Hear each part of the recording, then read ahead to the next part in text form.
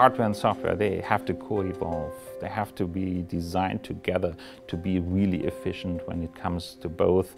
compute time, but also, and much more importantly, energy efficiency. In future, we will have hardware which can change, which can be reconfigured, can be completely redrawn from the beginning. So there are technologies like FPGAs which are really not recent. They exist for many, many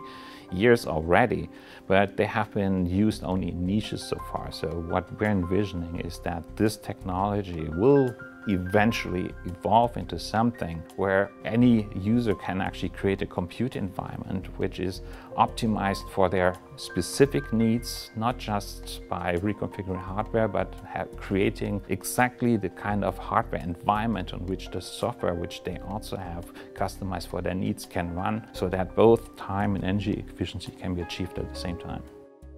With Red Hat's philosophy of freedom of the developer also and the end user in mind,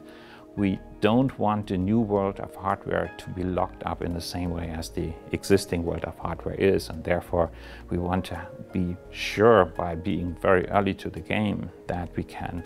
get our stake into the ground so that we can make sure that they follow the same philosophy for the hardware-software merger as we have done it for the software side before.